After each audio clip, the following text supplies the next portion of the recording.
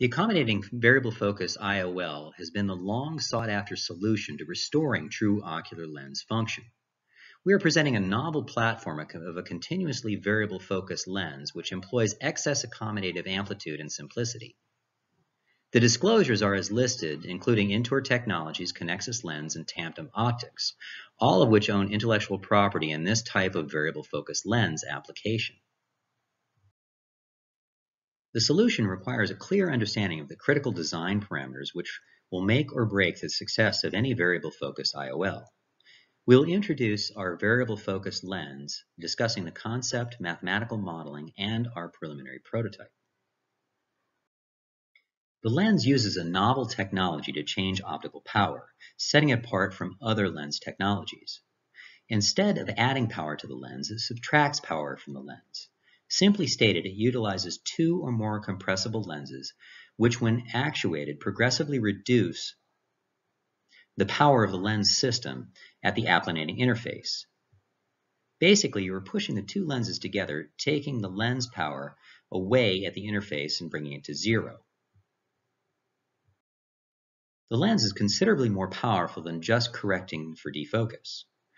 With vectored applanation, it can also simultaneously correct for most orders of superimposed Zernike aberrations real time.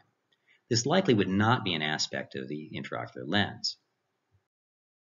However, this latitude of optical correction lends itself to multiple applications in the focus of light, including small zoom lenses, adaptive optics, and dozens of ophthalmic applications. The key to this type of design is minimizing aberrations at the applanated interface. In the IOL, it will need to be actuated with less than 1 gram of axial force and have good visual quality throughout the accommodative range.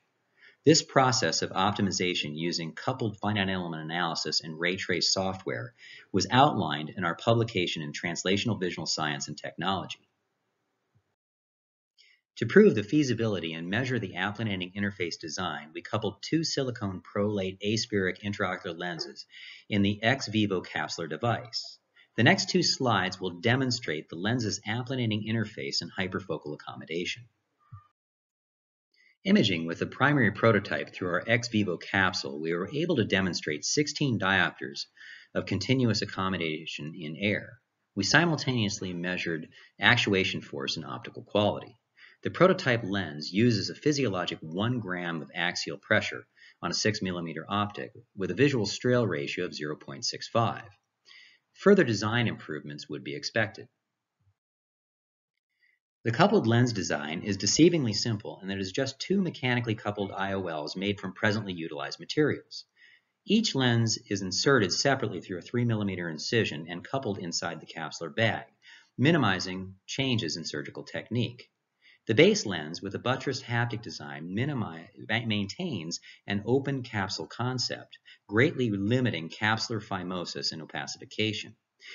Physiologic equatorial expansion during the eye's natural accommodative effort caused the coupled lens to reversibly appanate, reducing the power of the IOL, restoring or even augmenting the eye's natural ability to change its focal distance. This disruptive lens technology is able to be incorporated into most of the developing accommodative lens actuation platforms, improving upon their 1, accommodative amplitude, 2, optical quality both on and off axis, 3, field of view and negative dysphotopsias, and 4, ease of manufacture. The applanating lens platform is a comparatively simple design using existing materials with negligible change in surgical technique. Coupled haptics will operate with equatorial expansion even after YAG capsulotomy, and the open capsule design minimizes capsular phimosis. The large potential of accommodative amplitude lends itself to a greater than 4x image magnification at near, aiding those with retinal disease such as age-related macular degeneration. Thank you for your time today.